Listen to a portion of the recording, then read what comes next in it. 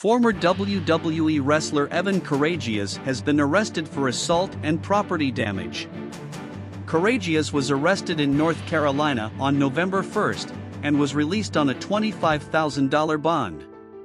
Karagias wrestled for WCW between 1997 and 2001 and became Cruiserweight Champion in November of 1999. He also became Hardcore Champion in February of 2000.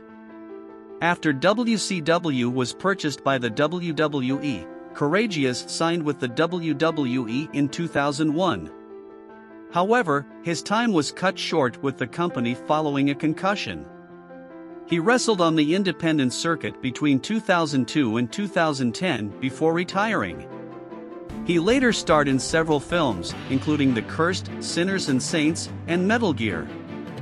No trial date has been set at this time.